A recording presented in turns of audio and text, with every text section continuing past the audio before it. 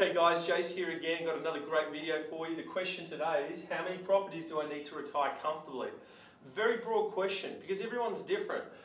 What are your current financial goals? They're different for everyone. What is your starting point? Are you actually in a very strong financial position in that you've got heaps of cash or heaps of equity and a very strong borrowing capacity? And how much time do you have? Obviously, if you're very close to retirement, you're working with a much shorter time frame and really need to get a hustle on, as opposed to someone who's starting very early, very early in their 20s.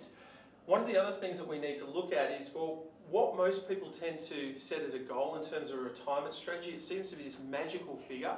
Most people talk to us about having an income of around $100,000. So to put this into perspective and what that means for you in terms of the number of properties you might need, in order to generate an income of approximately $100,000, you're going to need at least $2 million worth of equity. Because if you look at the rental returns of roughly 5% on those properties, that equates to 5% of $2 million equals that $100,000. In order to generate $2 million worth of equity in your investment portfolios, you've got to have enough leverage, you've got to have enough properties. So your short-term target should be to aim for at least 6 properties. It's only 5% of investors out there that actually have 6 properties or more, but that really needs to be your short-term target. And then depending on how long you hang on to those properties will determine on how close you come to generating that equity to achieve that $100,000. But for most people that we talk to, $100,000 is a typical goal to aim for in terms of retirement income. Got great ebooks on this, got great videos on this. Come to the workshops and get educated. Thank you.